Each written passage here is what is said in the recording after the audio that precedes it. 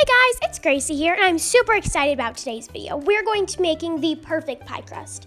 This pie crust is light and fluffy and perfect for any pie, so let's get started. In a food processor, blend together 2½ cups of all-purpose flour, 2 teaspoons of granulated sugar, and 1 teaspoon of salt.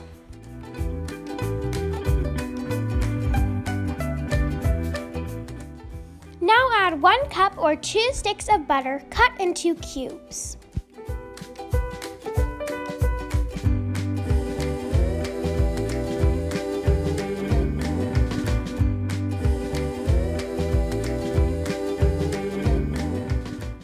Now scrape the sides of your food processor to get all of the dough off of the sides.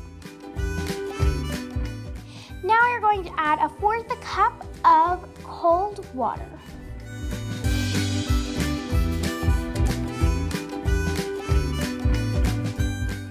Now you're going to add another 1/4 cup of water through the lid thingamajig while mixing.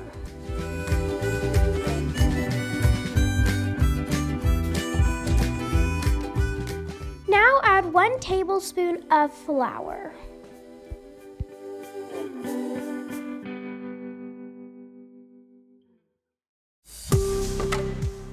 Alright guys, so now we're going to start by sprinkling some flour over our surface, then rolling it into a ball and splitting it into 2 even pieces. Alright, so now we're going to roll each piece into a disc shape so that we have a top of the pie and the bottom of the pie, and then we're going to basically wrap it in clear plastic wrap and refrigerate it for at least 1 hour before using for whatever pie you're making. Alright, now you can just go ahead and use the pie crust for whatever pie you are making. Thank you guys for watching this video. We hope you found it helpful. This pie crust is a favorite in my family. It's just light and airy and fluffy and perfect for any pie. We are also so excited to announce that we just recently launched our Instagram account. If you haven't already, make sure to go check it out and maybe even give us a follow. Thank you guys so much.